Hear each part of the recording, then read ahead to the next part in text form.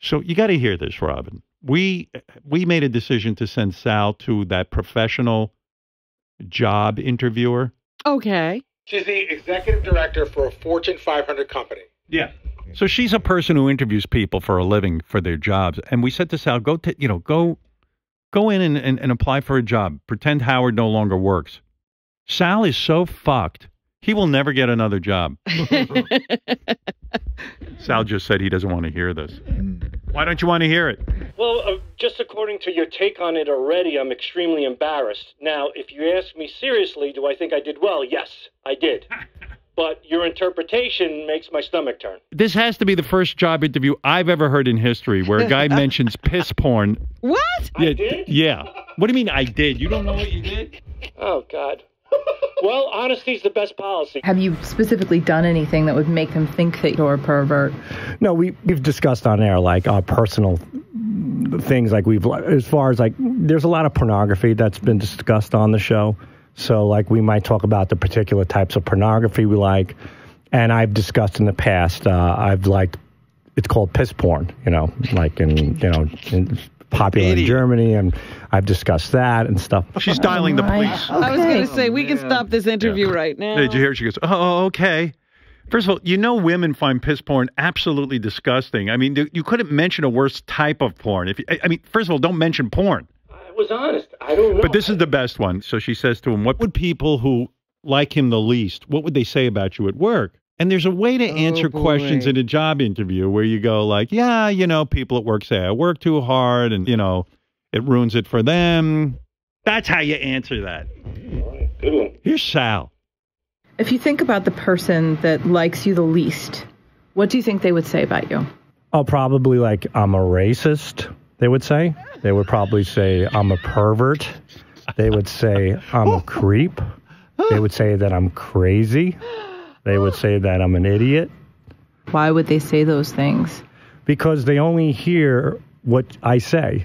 People might judge me and that's fine because they only know what they hear. So if somebody captures 3 minutes of me talking about a particular fetish I like, sexual fetish, they might just zone in on that and judge me and label me, and that's it. It's signed, sealed, and delivered. Sal, you understand the difference between a therapy session and a job interview, right?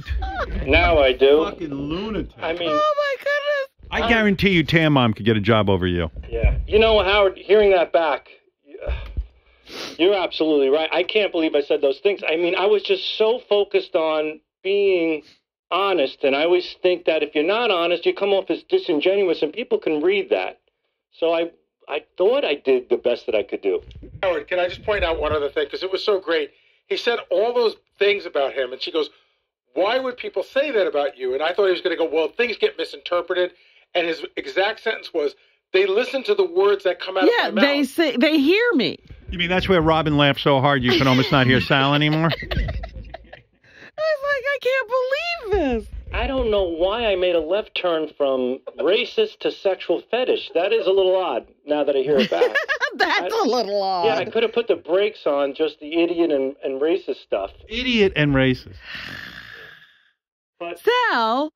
Sal, by the way, I'm all for honesty, but you can select what you want to talk about. Right. That you want more? Yes. I mean, he's my not done. God, this is a gold mine. Fred, we got to go to commercial. Not yet. This is the best. Sal had a really hard time with the last and easiest question. It was a layup. She gave him a layup. Why should I hire you? Oh. And Sal had a really, really hard time. So if you had to summarize it, why should I hire you? Let me ask you, why should you hire me? No, it doesn't work that way. Why should you hire me? I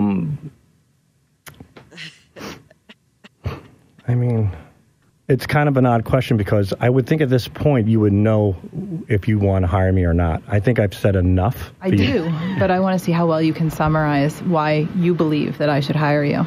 Well, I believe you should hire me because I'm dedicated. I work hard. I'm a team player. I believe in synchronicity because I love what I do.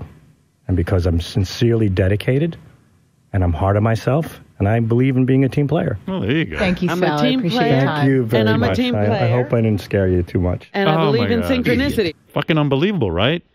It's amazing. Unbelievable. When you said you were going to play some answers, I couldn't imagine they could be this off the mark. He's a disaster. Awesome, Sal. You're welcome. Like, no one has ever done a worse job interview.